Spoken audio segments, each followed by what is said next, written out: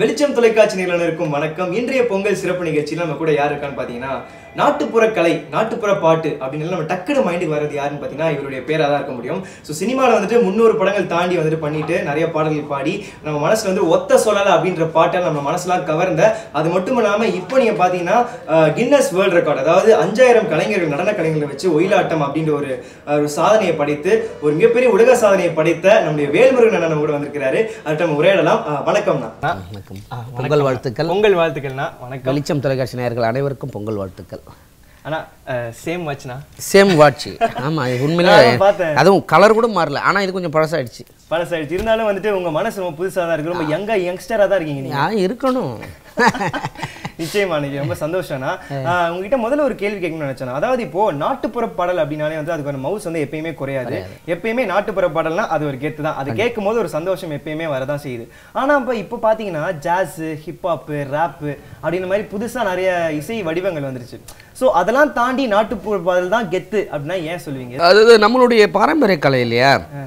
இப்போ வந்து தாய் தந்தை விட்டு ஒரு விஷயத்தை நம்ம எதுவுமே அது பெருசாக இருக்காது. அதுமாரி நம்மளுடைய தாய் கருவிகளாக இருந்தாலும் சரி, தந்தையினுடைய இசையாக இருந்தாலும் சரி, அதுலேருந்து நம்ம கற்றுக்கிட்டு அதுலேருந்து உருவாகி வந்தது தான். அதுக்கப்புறம் இப்போ ஒன்றும் இல்லை, நம்ம நார்மலாக வந்து மனிதன் வந்து பிறக்கும்பொழுது அவன் வளரும்பொழுது தன்னை வந்து உணர்ந்து, சரி நமக்கு ஒரு ஆடை வேணும் அப்படிங்கிறத வந்து மரத்து இலையால் தழையால் அவன் வந்து மறைச்சான். அதுக்கப்புறம் வந்து சரி இதில் உடனே வந்து ஒரு தோலில் கட்ட ஆரம்பித்தான், உடம்பை மறைச்சி. அதுக்கப்புறம் வந்து துணிக்கு வேஷ்டி இந்த மாதிரி, அதாவது பட்டு நூல்களில் அவனே தறி நெஞ்சு கட்ட ஆரம்பித்தான். அப்புறம் பேண்ட் ஷர்ட்டை, அப்புறம் அது இதுன்னு சொல்லிட்டு இப்போ கிழிச்சு விட்டுக்கிட்டு என்னென்னவோ ஸ்லீவ்லெஸ் அப்படி என்னென்னவோ மாறுது இல்லையா? அந்த மாதிரி. ஆனால் ஆரம்பம் வந்து நம்மளுடைய கிராமிய கலை தான், நம்மளுடைய நாட்டுப்புற கலை தான், தமிழ் கலை தான். 2ஆம் நூற்றாண்டுலேயே நம்ம சிலப்பதிகாரத்திலேயே சொல்லப்பட்டிருக்குது தமிழ் பண்கள்லாம். அதுக்கு முன்னாடியே அப்போ மனிதன் வந்து அவனுடைய வேலை களைப்பு தெரியாமல் இருக்கிறதுக்காக அவங்க எடுத்து இயற்கையாகவே பாட ஆரம்பிச்சது. அதனால் அந்த கலைக்கு எப்பயுமே வந்து ஒரு மரியாதை வந்து எப்பயுமே இருக்குன்னு சொல்றீங்க. ஸோ இன்னைக்கு வரைக்குமே வந்துட்டு எத்தனை கலை வடிவங்கள் வந்தாலும், எத்தனை இசை வடிவங்கள் வந்தாலும், நாட்டுப்புற பாடல்கள் அப்படின்னா அதுக்கு ஒரு தனி மரியாதை எப்பயுமே இருக்குது. நிச்சயமா. ஸோ இப்போ பொங்கல் அப்படின்னாலே வந்து ஜல்லிக்கட்டு அப்படின்றது ரொம்ப ஒரு பழக்கப்பட்ட ஒரு விஷயம் தான். ஸோ ஜல்லிக்கட்டுக்காக நீங்க ஒரு ஆல்பம் பண்ணீங்களா? அதை பத்தி சொல்லுங்க. எதனால அந்த நோக்கம் வந்துச்சு? எதனால ஆரம்பிச்சீங்க? அதாவது எதனால இல்லை, பொதுவாகவே முன்னாடியவே நிறையா நம்மளுடைய பாட்டு பாடிருக்க நிறையா, நம்ம மாட்டு வண்டிக்காக, காளை மாடுகளுக்காக, களத்து மீட்டுக்காக நிறைய பாடல் பாடியிருக்கிறேன். அப்படி பாடும்பொழுது இப்போ ஜல்லிக்கட்டு வந்து அந்த போராட்டம் நடக்கும்பொழுது அந்த சூழ்நிலையில் ஒரு பாடல் இருந்தால் இன்னும் நல்லா இருக்குமே அப்படின்னு சொல்லிட்டு, அப்போ எங்களுக்கு வேணும் ஜல்லிக்கட்டு, இளைஞர் உலகம் காத்திருக்கு துள்ளிக்கிட்டு, அட பொங்கலுக்கு வேணும் ஜல்லிக்கட்டு, நாங்கள் புத்துணர்வு பெறுகின்ற விளையாட்டு, வீர விளையாட்டு அப்படின்னு சொல்லி அன்னைக்கு ஜாலியாக சூப்பரா பண்ணி. அதாவது நீங்க பாடும்போதே வந்து அந்த ஆட்டம் போடணுன்ற அந்த ஒரு மூடு கிரியேட் ஆயிருக்கு. அதுதான் உங்களுடைய மிகப்பெரிய பிளஸ் நான் நினைக்கிறேன். சரிண்ணா.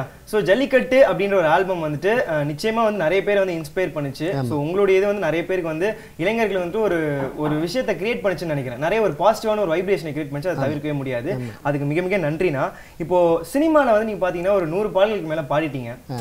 ஆனா வந்துட்டு சினிமா தாண்டி மொத்தமா பாத்தீங்கன்னா எத்தனை பாட்டு நான் பாடிருப்பீங்க ஓவராலா ஆரம்பத்துல இருந்து? திரையில் வந்து ஒரு 300 படத்துக்கு மேலே இப்போ நான் பாடியிருக்கேன். 300 பாட்டா? ஆமாம். ஐயோ, நான் சாரிண்ணா, விக்கிபீடியா தப்பா காமிச்சிச்சுண்ணா. யாரும் போயிட்டு அப்டேட் பண்ணுங்க தயவு செஞ்சு. அதில் 100 இல்லை, என்னை பற்றி நிறைய விஷயங்கள் வந்து விக்கிபீடியாவில் தெரியாது. இல்லை, அது நம்மளே பண்ணிட்டு நம்ம மொபைல்லையே நமக்கு மட்டுமே தான் வச்சுருக்கிறோம். இப்போ உங்களுக்கு ஒரு விஷயம் தெரியாது, ஒரு போன மாதம், அதாவது டிசம்பரில் உலக கிண்ண சாதனை படைச்சேன். பார்த்தேன் ஒயிலாட்டம். 5000 கலைஞர்களை வச்சு ஒயிலாட்டம் பண்ணீங்களே, ஒரு சாதனை. ஆமாம், அது நம்மளுடைய கிராமிய கலையில். இப்போ அந்த மாதிரி நாட்டுப்புற கலையில் முதலாக கின்னஸ்ன்னு பண்ணதே நம்ம தான் ஃபஸ்ட் டைம். இது வரைக்கும் நாட்டுப்புற கலைகளில், கிராமிய கலைகளில் வேர்ல்டு ரெக்கார்ட் பண்ணதில்ல. அதை வந்து நம்ம அவ்வளோ கலைஞர்களை வச்சு நம்ம பண்ணணும். அதுமாரி நம்ம அப்டேட் பண்ணணும், சொல்லணும், நம்ம எல்லாம் நெட்டில் பண்ணணும், பண்ணிடலாம், ஒன்றும் பிரச்சனை இல்லை. நிறைய பாடல்கள் பாடியிருக்கிறேன், ஆல்பம் பாடல்களும் நிறைய பாடியிருக்கேன். என்னுடைய தாய்ப்பாசம் ஆல்பம், அதுக்கப்புறம் இப்போ வந்து நிறையா பக்தி பாடல்கள், நிறைய பொது பாடல்கள், அது லிஸ்ட் போய்கிட்டே. ஆமாம். அப்புறம் ஆமாம் நிறைய திருவிழா பாடல்கள், அப்புறம் அப்பாவை பற்றி, அம்மாவை பற்றி, அண்ணனை பற்றி, அக்கா தங்கைகளை உறவுகளை பற்றி, மாட்டை பற்றி, ஆமாம் வீட்டை பற்றி, எல்லாத்த பற்றி இருக்குது, தெருவை பற்றி, மாட்டை பற்றி, நாட்டை பற்றி, வீட்டை பற்றி, எல்லாத்த பற்றி. ஆமாம் பாடல்கள் நிறைய இருக்குது. அது நமக்கு ஒரு சந்தோஷமான ஒரு தருணம் இது எல்லாமே. ஏன்னா நம்ம வந்து ஒரு பாடலால் மக்களை மகிழ்விக்கிறோம், மக்களை வந்து சந்தோஷப்படுத்துறோம் போது அது நமக்கு ஒரு பெரிய சந்தோஷம் தான். மற்றவங்களை சந்தோஷப்படுத்துறதே ஒரு வேலையை வச்சுருக்கிறது எவ்வளோ பெரிய பாக்கியம். நான் நிச்சயமாக அதுக்கு நீங்கள் மாதிரி கொடுத்து வச்சுருந்தேன்னு நினைக்கிறேன். அதே மாதிரி நான் அடுத்து அதானே கேட்கணும்னு நினச்சேன். போன வருஷம் வந்துட்டு ஒயிலாட்டம், அதுக்கு வந்து ஒரு கின்னஸ் சாதனை படைச்சிங்க. ஏன் ஒயிலாட்டம்னு சூஸ் பண்ணீங்க? ஏன்னா ஏகப்பட்ட பொய்க்கால் குதிரை இருக்கு, அதை தாண்டி நிறைய நாட்டுப்புற கலைகள் இருக்கு, குறிப்பா எதுக்கு ஒயிலாட்டம்னு? இல்லை, அது கின்னஸ்ல வந்து சில நடனத்துக்கு மட்டும்தான் கின்னஸுக்கு இருக்கு. நம்ம எது வேணாலும் ஆடலாம். அவங்களுக்கு வந்து இதுக்கு மட்டும்தான் கின்னஸ் இருக்குன்றது அவங்களுடைய ஒரு வரைமுறை இருக்கு இல்லையா. இப்போ ஒன்று வந்து விவசாய பாடலுக்கு கின்னஸ் வச்சுருக்காங்க, அதுக்கப்புறம் வந்து ஒயிலாட்டத்துக்கு கின்னஸ் இருக்குது. அதே மாதிரி ஏன் ஒயிலாட்டத்துக்குனாக்கா அதில் வந்து எப்படின்னா அவங்க எவ்வளோ பேர் வேணாலும் நீங்கள் ஆடலாம். ஆனால் இதே வந்து பொய்க்கால் குதிரை வந்து ஒரு 500 பேர் திரட்ட முடியாது, பொய்க்கால் குதிரைலாம் இல்லை. அப்போ 2 பேரை வச்சு ஆட முடியாது, அதுவும் கஷ்டம். அப்போ அது ஒரு கின்னஸாக ஆகாது. ஒரு 10 பேரோ ஒரு 500 பேரோ வச்சு ஆடினாக்க அது முடியாது. அதனால் அவங்க என்ன பண்ணுறாங்கன்னா ஒயிலாட்டம்னா இது இத்தனை 1000 பேர் வச்சு ஆடலாம், அதில் வந்து அவங்க கைக்குட்டைகள் வச்சு பயன்படுத்தலாம், அதுமாரி ஒரு ஃபார்மேஷன் இருக்குது, இதெல்லாம் வச்சு பண்ணலாம். அதேமாரி பாடல்களும் அதுக்காக ஒயிலாட்டத்துக்குன்னு தனியாக நம்ம கம்போஸ் பண்ணி எழுதி பாடணும், இதெல்லாம் இருக்குது இல்லையா. அதெல்லாம் வச்சு பண்ணும்போது அப்போ அதுவும் இல்லாத நடனத்தினுடைய தெரியுங்களா, நடனத்துடைய முதல் நடனம் ஒயிலாட்டம். ஆமாம், ஸோ நடனத்துக்கே முதல் ஆட்டம் ஒயிலாட்டம் தான். ஆமாம், அதுதான். ஆமாம் ஆமாம், ஒயில்னா அழகுன்னு அர்த்தம். அதான் இங்கிலீஷில் ஸ்டைலுங்கிறாங்க இல்லையா. ஆமாம், ஆமாம் ஒயில்னா அழகுன்னு அர்த்தம்.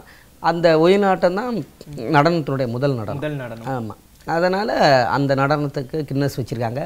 அதனால் அந்த நம்ம எடுத்து செய்யணும்னு சொல்லிட்டு வெளிநாட்டிலேருந்து வந்திருந்தாங்க, மலேசியாவிலேருந்து, உத்தரகாண்ட், ஜார்க்கண்ட், இங்கேருந்துலாம் வந்திருந்தாங்க. நம்ம தமிழ் கலைஞர்கள் நிறையா வந்திருந்தாங்க, பள்ளியிலேருந்து வந்திருந்தாங்க, கல்லூரியிலேருந்து. ஒரே இடத்துல ரிஹர்சல் மாதிரி பண்ணி. ஆமாம், அது வந்து ஒரே டைமில் ஆன் த ஸ்பாட்டில் ஆடி அவங்களுக்கு கின்னஸ் வாங்கணும். அது நம்மளுடைய தமிழருடைய பெருமை, நம்மளுடைய தமிழ் கலை, அது அவ்வளோ பெரிய சந்தோஷம், எனக்கு பெரிய மகிழ்ச்சியாக இருந்தது. வேர்ல்ட் ரெக்கார்ட் தமிழ்நாட்டுக்கே அது பெருமையான ஒரு விஷயம். ஆமாம், ஒயிலாட்டம் வந்து நீங்கள் இவ்வளோ பெரிய கின்னஸ் சாதனை பண்ணிச்சது. உலக அரங்கில் வந்து நம்மளுடைய நடனம் வந்து இப்படி ஒரு விஷயத்தில் வெளிப்படுதுன்றது ஒரு மிகப்பெரிய ஒரு விஷயம். ரொம்ப நன்றி. அது தேங்க்யூ. ஏன்னா நான் முதல்ல சுப்பிரமணியபுரம் மதுரை குலுங்க பாடினதே வந்து நிறைய வாய்ப்புகள் தேடி தொலைக்காட்சிகளுக்கு போய் அதில் ஒவ்வொரு தொலைக்காட்சியிலேயே வாய்ப்பு கேட்டு அதில் ஒரு தொலைக்காட்சியில் பாடி அந்த நிகழ்ச்சியை பார்த்துட்டு ஜேம்ஸ் வாசன் சார் தான் எனக்கு முத சுப்பிரமணியபுரம் படத்தில் வாய்ப்பு கொடுத்தாரு. அதான் மதுரை குலுங்க குலுங்க நீ நையாண்டி பாட்டு பாடு, புழுதி பறக்க பறக்க நீ போடாத ஆட்டம் போடு. இந்த பாடல் மக்கள்லாம் கேட்டு ரசித்த பாடல். திருவிழா காலங்கள்னாக்கா அந்த பாடல் போட்டு நல்லா ஆடி என்ஜாய் பண்ணது. ஒரு காலகட்டத்தில் மதுரை குலுங்க அவ்வளோ பெரிய ஹிட்டு. அதுவும் எந்த கோயில் திருவிழானாலும் போட்டு ஆடிக்கிட்டே இருப்பாங்க. ஆமாம், மங்களகரமான பாடல்கள், ரொம்ப சந்தோஷமான ஒரு இது. அதுக்கப்புறம் நாடோடிகள், ஆடுங்கடா மச்சான் ஆடுங்கடா, அழகான பொண்ணை பார்த்து தேடுங்கடா, பாடுங்கடா மச்சான் பாடுங்கடா, பாவாடை பின்னரத ஓடுங்கடா. இந்த பாடல் வந்து மிகப்பெரிய ஒரு திருவிழா பாடல். வந்து அந்த டைம்ல எல்லா பசங்களோட ரிங்டோனா இருந்துச்சு. ஆமாம், நிறைய ஒரு மகிழ்ச்சியான இளைஞர்கள்லாம் ரசிகர்கள்லாம் ஒரு ரெகனைஸ் கிடைச்சது வந்து ஆடுகளம் படத்தில் ஒத்த சொல்லலாம். ஆமாம், ஏன்னா நான் மதுரை குலுங்க நாடோடியில் ஆடுகளம் மச்சான் பாடினப்பெல்லாம் வந்து எனக்கு ஒரு சின்ன ஒரு என்ன சொல்கிறது, வெகுஜன மக்களை நம்ம போய் தொடலை. குரல் வந்து கேட்டிருக்கோம், ஆனால் யார் பாடினாங்களோ யாரோ பாடிருக்காங்கன்னு நினச்சிட்டு இருந்திருப்பாங்க. ஆனால் ஒத்த சொல்லால தான் வந்து பர்டிகுலராக இது யார் பாடினா அப்படின்னு தேடும்பொழுது, ஏன்னா ஹீரோவுக்கு பாடுறோம், ஹீரோவுக்கு பாடும்போது ஃபேன்ஸ் பார்க்க ஆரம்பிப்பாங்க, ஃபாலோ பண்ண ஆரம்பிப்பாங்க. அப்போ வந்து நிறைய கல்லூரிக்கு நிறைய காலேஜுக்கு கெஸ்ட்டாக போகும்பொழுது அப்போ நமக்கு ஒரு பெரிய உங்களுடைய மிகப்பெரிய ஒரு பாட்டு மாதிரி. ஆமாம், அதுக்கப்புறம் வேணாம் மச்சான் வேணாம், ஆம்பளைக்கும் பொம்பளைக்கும் அவசரம், காஞ்சனால சங்கிலி முங்குலி கொஞ்சங்கிலி பாட வச்சா ஒன்னத்தான் நினைக்கல அது போய்கிட்டே இருக்கு லிஸ்ட். ஆனா எவ்வளவுதான் இருந்தாலும் ஒத்த சொல்லால அப்படிங்கிறது இங்க போய் ஒரு ட்ரேட் மார்க் தான். ஆமா ஆமா. அந்த பாட்டு இப்போ நேரலுக்கா நீங்க பாடிட்டீங்கன்னா ஏ பவுடர் டப்பா தீந்து போனதே அந்த கண்ணாடியும் கடுப்பு ஆனதே நான் குப்புறேன் காப்படுத்து கிடந்த என்ன குதிரை மேல ஏத்தி விட்டாயே ஒன்னும் சொல்லாம உசிர தொட்டாய மனசை இனிக்க வச்ச சீனி மிட்டாய. அப்படியே நீங்க பாடிட்டு இருக்கும்போது அப்படியே வேட்டி அப்படியே மடிச்சு கட்டி அப்படியே ஆடணும் போல இருக்கு. என்ன பண்றது, வேட்டி ஆட முடியல. சரிண்ணா, இப்போ திருவிழா கோலம் எந்த திருவிழானாலும் இப்போ வந்து உங்க பாட்டு வந்து ஒரு மைய பகுதி ஆயிடுச்சு. ஆனா உங்களுடைய திருவிழால, திருமண திருவிழால ஒரு நிகழ்வு நடந்துச்சுண்ணா. நீங்க பாட்டு பாட, உங்க மனைவி டான்ஸ் ஆட, அப்படியே ஒரு கண்கொள்ளா காட்சியா இருந்துச்சு. நியூஸ் பேப்பர்லாம் வேற வந்துச்சு. அந்த நிகழ்வை பத்தி சொல்லுங்கண்ணா. ஆக்சுவலாக வந்து ஒரு புதுசாக வித்தியாசமாக ஏதாவது பண்ணணும் அப்படின்னு அப்போ எனக்கு கல்யாணம் ஆனது வந்து 2006. அப்போ 2006 நாங்கள் திருமணம். அப்போ அந்த டைமில் வந்து ஒரு புதுசாக அப்போ தான் சினிமாவில் போகல, 2008 தான். சரி ஏதாவது நம்ம ஒன்று பண்ணணுமே அப்படிங்கும்போது அப்போ நான் என்னுடைய திருமணத்தில் வந்து சரி நம்ம பாட்டு பாடுவோம், அவங்க டான்ஸ் பண்ணுவாங்க, பரதநாட்டியம். அதனால் நான் என்ன பண்ணேன்னாக்கா சரி ரைட் ஓகே நம்ம வந்து பண்ணலாம் அப்படின்ட்டு அப்போ நான் மேரேஜ் பிளான் பண்ணி தான் பண்ணது கல்யாணத்தில். ஆமாம் ஆமாம். அது மக்கள் வந்து ரசிக்கிட்டோம், சந்தோஷமாக இருக்கட்டும் அப்படின்ட்டு நான் பாட, அவங்க பரதநாட்டியம் ஆட ஒரு ஜாலியாக போச்சு, ரொம்ப சந்தோஷமாக இருந்தது. ஓகே ஓகே ஓகே ஓகே, சூப்பரான ஒரு விஷயம் அது. என்ன சொல்கிறது, திருமணத்துலேயே வந்து ஒரு வித்தியாசத்தை காமிச்சிட்டிங்க, பார்க்காத மாதிரி, அதுவும் நியூஸ் பேப்பர்லாம் வந்த மாதிரி. ஆமாம், அது வந்து நான் வந்து ஒரு கிளாசிக்கல் பாட்டு பாடினா அவங்க அதுக்கு பரதநாட்டியம் ஆடினா. லவ் மேரேஜா arrange marriage? Love marriage. Love marriage love பண்ணி கல்யாணம் பண்ணுங்க. நம்மலாம் லவ் பண்ணி கல்யாணம் பண்ணலாம் அப்புறம் யார் சொல்றீங்க? எங்க பொண்ணு தானா கிடைக்க மாட்டேங்குது, நான் தேடிக்கிட்டே இருக்கிறேன். தேடலாம் கூடாது, போய் டக்குன்னு பிடிச்சிக்கிட்ட போய் சொல்லிட்டு வந்துடணும். பிடிச்சிதான் போய் சொல்லிடணும். நான்லாம் அப்படிதான் சொல்லி கல்யாணம் பண்ணிட்டேன். ஏன் காலேஜ் படிக்கும் போதானா? அது சொல்லுங்களேன், உங்க காதல் கதையை சொல்லுங்களேன் கேட்போம். காதல் இதை பார்த்தேன், சரி ரைட்டு நமக்கு ஏற்ற பொண்ணு இது, பாட்டு பாடி ப்ரப்போஸ் பண்ணி. அதெல்லாம் கிடையாதுங்க, அதெல்லாம் நாங்கள் கண்ணத்திலே குத்திருப்பாங்க. கரெக்ட் பண்ணுறது தான், கரெக்டாக பக்காவாக ஸ்கெட்சு போட்டு. ஆமாம், என்னன்னாக்கா முதல்ல வந்து அப்போல்லாம் வந்து ஃபோன் இருக்கு இல்லையா, அப்போ இன்கமிங் காசு அவுட் கோயிங் காசு. ஆமாம், நான் படிக்கும்போது 2002. அப்போ வந்து என்னன்னாக்கா நான் ஃபோன் வச்சுருந்தேன். அப்போ இவங்க எஸ்டிடி பூத்தில் தான் வந்து பேசணும். என் ஃபோன் நம்பரை வீட்டில் கொடுத்துருங்க, வீட்டிலேருந்து அடித்தாங்கன்னாங்க லஞ்ச் டைமில் உங்கள்கிட்ட கொடுக்குறோம் பேசுங்கன்னு அப்படி கொடுத்துறது. அப்போனா பரவாயில்லையே நல்ல மனுஷனாக இருக்கிறாருன்னு சொல்லி அப்படி நிறையா பிள்ளைங்கள்ட்ட அவங்கவுங்க வீட்டில் கொடுத்துருங்க, என் நம்பரில் வந்து லஞ்ச் டைமில் பேசுங்க அப்படின்றது. அப்போ அப்படி பேசும்பொழுது இப்போ இவங்க வீட்டிலேருந்து ஒய்ஃபு வீட்டிலேருந்து ஃபோன் வரும், அந்த மாதிரி நான் அவங்க அப்பா அம்மா பேசுகிறோம் ஃபோனை கொடுங்க. அப்போ உடனே பார்த்து அப்படியே கொடுக்கும்போது அப்படியே அப்போனா நல்லவனாக தெரிஞ்சுப்போம். அதுக்கப்புறம் அப்புறம் நம்ம சொல்கிறது ஊருக்கு போகும்போது சொல்லுங்கள் கொண்டு வந்து ஏற்றிலாம் விட்றான் அப்படிங்கிறது. முதல்ல அவங்க ஃபேமிலியை ஃப்ரெண்டு பிடிச்சிட்டிங்க. ஆமாம், அப்புறம் அப்படியே சரிங்கன்ட்டு ஒரு டைமில் ஊருக்கு போகிறதுக்கு அப்போ ஏற்றி விடுங்கன்னு சொன்னாங்க ட்ரெயினுக்கு. அப்போ போகும்பொழுது சரி ட்ரெயினுக்கு ஈவினிங் தானே, காலையிலே போனோம்னா ஏதாவது ஒரு படத்துக்கு கூப்பிட்டு போனால் இது வரைக்கும் நான் படம்லாம் பார்த்ததில்ல, உங்கள் கூட பார்த்த மாதிரி இருக்கட்டுமே அப்படின்னு போட்டது. உடனே அப்படியா சரி வாங்க நான் கூப்பிட்டு போகிறேன். நாங்கள் படத்துக்கு கூப்பிட்டு போயிட்டு வந்தவொடனே அப்போ படம் பார்த்தோம், 7G ரெயின்போ காலனி. படம் பார்த்து வந்தவொடனே சரி ரைட்டு இந்த டைமில் சொல்லி பார்ப்போம், லைட்டாக ஒரு பிட்டை போட்டு பார்ப்போட்டு லவ்லாம் எப்படிங்க அப்படின்னா, ஐயோ எங்கள் வீட்டில் ஒத்துக்க மாட்டாங்க. நான் லவ்லாம் சொல்ல சும்மா நம்ம கல்யாணம் பண்ணிக்கலாமான்னு கேட்குறேன். அந்த வேட்டையாடல வந்து கமல் கேட்பார்ல 5 செகண்ட் நீ உங்களுக்காக தான் வெயிட் பண்ண, கல்யாணம் பண்ணிக்கிறியா அப்படின்ற மாதிரி அப்படின்னு. அதெல்லாம் ஒத்துக்க மாட்டாங்க வீட்டில் அப்படின்னாங்க. இருந்தாலும் ஊருக்கு போகிறீங்களா ஒரு 10 நாள் லீவு தானே, யோசிச்சு பாருங்களாம் அப்படின்னு சொல்லி அப்படியே ஐடியா பண்ணி அப்படியே வந்து அப்புறம் அவங்க ஒத்துக்கிட்டாங்க கல்யாணத்துக்கு. அப்புறம் கல்யாணம் பண்ணியாச்சு. சந்தோஷமா இருக்கு. அவ்வளோ காதல் திருமணம் தான் நீங்கள் சஜஸ்ட் பண்ணுறது இப்போ மக்களுக்கு? அது தெரியல, அது அவங்கவுங்களுடைய இது. இப்போ நமக்கு தலையெழுத்து நல்லா இருந்தது, நல்ல பிள்ளையா கிடச்சிது, நம்ம இன்னைக்கு நிம்மதியாக இருக்கிறோம், சந்தோஷமாக இருக்கிறோம், ஜாலியாக சுற்றுறோம். போட்டு டார்ச்சர் பண்ணி கும்மி அடிக்கிறதா இருந்தால் மாட்டினாக்கா ஐயோ இப்படிலாம் ஜாலியாக பேச முடியுமா? நீங்களே நிறைய லவ் ஃபீலிங்ஸ்லாம் பாடிருக்கீங்க வேற.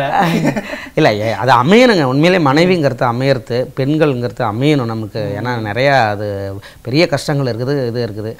அதுக்காக நம்ம எல்லாரையும் குறை சொல்லலை. இது வேறு இவன் பார்க்குறவங்க இனிமேல் இவன் பொண்டாட்டி என்னடா பெருமையாக பேசிகிட்டு இருக்கான் இங்கே உட்காந்துக்கிட்டு அப்படின்னு. ஐயோ அதெல்லாம் இல்லை, அவங்களுடைய ஃபேமிலியில் அவங்களுக்கு சந்தோஷமாக அவங்க என்ன இருந்தாலும் நம்மள மாதிரி ஒரு கலைஞனுக்கு வந்து ஒரு சுதந்திரம் கிடைக்கணும், மனைவி வந்து நம்மளை வந்து டிஸ்டர்ப் பண்ணக்கூடாது.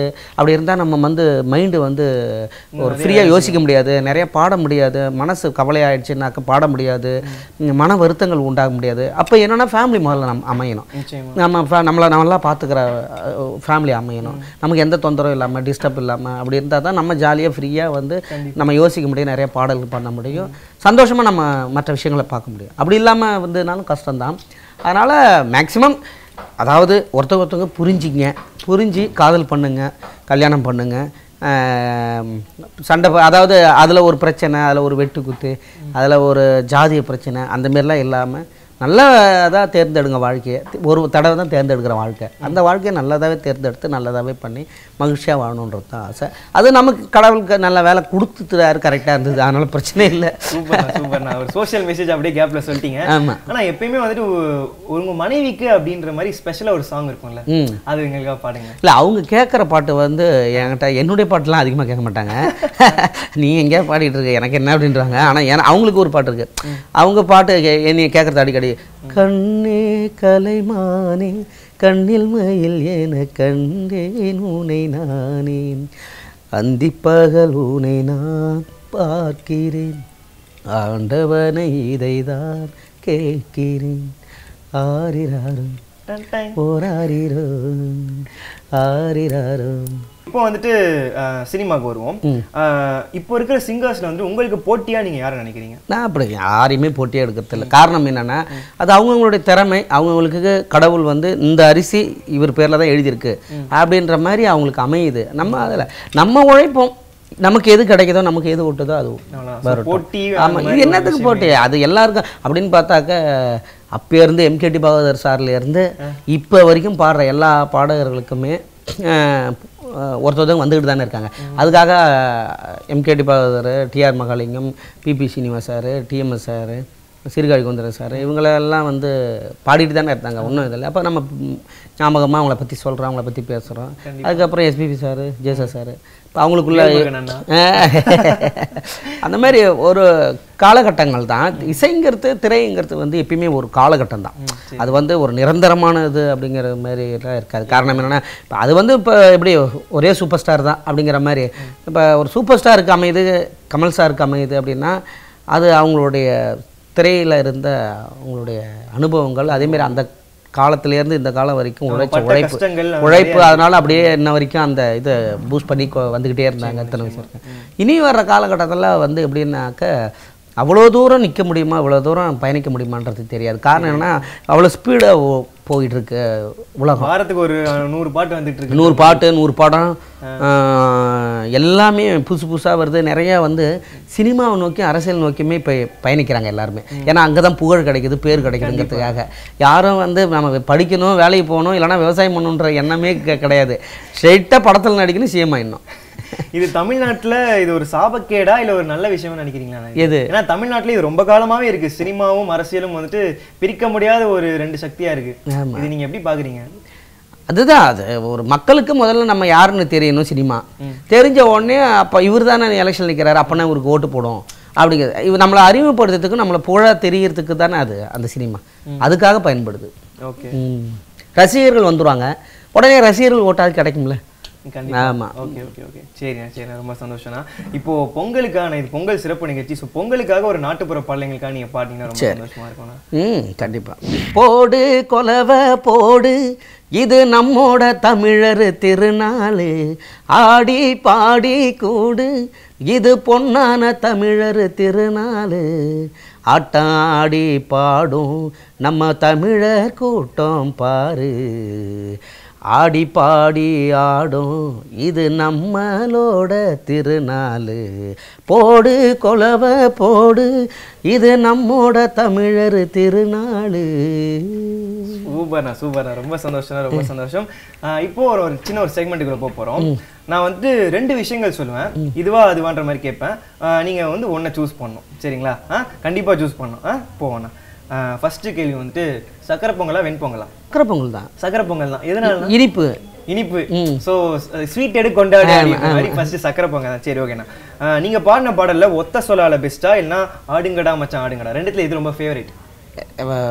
அதான் ஆடுங்கடா மச்சான் வந்து பாட்டு பாடுகிற வாய்ப்புக்கு, ஆனால் பேரு புகழ் எல்லாம் கிடைச்சது ஒத்த சொல்லல. சூப்பர்ண்ணா, ஸ்வீட்டா முடிச்சிங்க. உங்களுக்கு வந்து 2 படம் வருது, பேட்டை படம் வருது, விசுவாசம் வருது. எதுக்கு ஃபர்ஸ்ட் போவீங்க? நான் பாடின படம் வந்ததுன்னா பார்ப்பேன். நீங்க பாடின படம் வந்திருந்தா பார்ப்பேன். சரி, அப்ப ரெண்டுமே பார்க்க மாட்டீங்க? நான் படம் அந்த படத்துல பாடலையே, அதெல்லாம் பார்க்க மாட்டீங்க. அஜ்ஜோ, என்ன இப்படி தப்பிச்சிட்டாரு இவரு, எப்படி கேப் போட்டாலும் வந்து தப்பிச்சிட்டே இருக்காரு. சரி ஓகேண்ணா. இப்போ வந்து ஏன்னா உண்மையை சொல்லிடுறேன், நான் போவேன் படத்துக்கு, சார் அந்த படத்தில் பாடிக்கலான்னு கேட்பாங்க என்ன. ஐயோ நமக்கு ஒரு மாதிரி இருக்கும். இல்லைங்க நான் பாடலைங்க, நான் சும்மா பார்க்க வந்தேன். ஓ அப்படியா, நீங்கள் பாடலையா அப்படிமா. இது என்னத்துக்கு? அதுக்காக நான் என்ன பண்ணுறேன், நம்ம பாடின படம்னா ஃபேமிலியோட போய் நம்ம பாட்டும் அதில் இருக்குது, நம்மளும் அந்த படத்தில் உழைச்சிருக்கிறோம், நம்மளும் கொஞ்சம் சின்ன நம்மளுடைய பங்கு இருக்குது, அந்த பங்களிப்பு இருக்கும்போது அது வந்து என்னென்னா அந்த ஹாப்பியோடு போவோம். நம்ம படம் அப்படிங்கிற அந்த ஒரு உணர்வோட போய் பார்ப்போம். பார்த்துட்டு நம்ம வர்றதுக்கு அதுக்காக வந்து நிறைய படங்கள் பார்த்து அந்த பாடல்கள்லாம் தெரிஞ்சுக்கணும் எப்படி என்னன்னு. அது நான் என்ன பண்ணேன், உடனே போய் பார்க்க மாட்டேன், கொஞ்சம் பொறுமையாக டைம் கிடைச்சா. ஆமாம், இப்போ ஃப்ரீயாக இருக்கிற நேரத்தில் ஃப்ரீயாக இருக்கிற டைமில் போயிட்டு சரி ஒரு ஃபேனா, ரஜினி சார் ஃபேனாவோ இல்லை அஜித் சார் ஃபேனாவோ போயிட்டு பார்த்து வரணும்னு பார்த்து. அதேமாதிரி விஜய் சார் படம் கூட தெரியல, நான் உண்மையிலேயே சொல்கிறேன், குழந்தைக்காக தான் கூப்பிட்டு போனேன். ஏன்னா குழந்தை வந்து விஜய் சாருடைய மிகப்பெரிய ஃபேனு, அதனால் தெரிக்காக போனேன். ஆனால் எனக்கு உண்மையிலேயே அதில் அந்த படத்தில் சர்ப்ரைஸ் இருந்ததுன்னு எனக்கு தெரியாது. நான் எதாச்சியாக போய் உட்காந்து பார்க்குறேன், திடீர்னு பார்த்தா ஒத்த சொல்லால பாட்டுக்கு அவர் ஆடுறாரு கைலி கட்டிக்கிட்டு படத்தில். நான் அது யாரும் சொல்லவும் இல்லை, எதர்ச்சியாக நான் போய் படம் பார்த்துக்கிட்டே இருக்கும்போது திடீர்னு பார்த்தாக்க அவர். ஆமாம், என்னடா இது, அதுவும் அந்த பல்லை ஃபுல்லாக இருக்கும். ரொம்ப ஹாப்பியாக இருந்தது ரொம்ப. ஏன்னா அவர் பாட்டில் இல்லாத பாட்டா, அவர் படத்தில் இல்லாத பாட்டா, அதை எடுத்து ஆடி இருக்கலாம். ஆனால் அப்போ எந்த அளவுக்கு இந்த பாடல் அவருக்கு பிடிச்சிருந்தா, அப்போ அவருக்கு இந்த பாட்டை எடுத்து ஆடி இருப்பார் போட்டு. உண்மையிலேயே ஏன்னா அவர் விஜய் சார்னாவே பாட்டு தான், பாட்டு தான். அப்படிப்பட்ட ஒரு அவர் படத்தில் எல்லாம் எத்தனையோ லட்சம் பாட்டு இருக்குது, ஹிட்டு பாட்டு. அதெல்லாம் எடுத்துக்காம ஏதோ ஒரு இன்னொருத்தருடைய பாட்டை எடுத்து போட்டு ஆடணும் அப்படிங்கிறதுல எனக்கு உண்மையிலேயே ரொம்ப பெருமையாக இருந்தது, ரொம்ப சந்தோஷமாக இருந்தது, ரொம்ப மகிழ்ச்சியாக இருந்தது. இப்போ வந்து பயங்கரமாக இக்கட்டாக நான் மாட்டி விடுறேன் பாருங்க. இசையா காதலா? புரியல.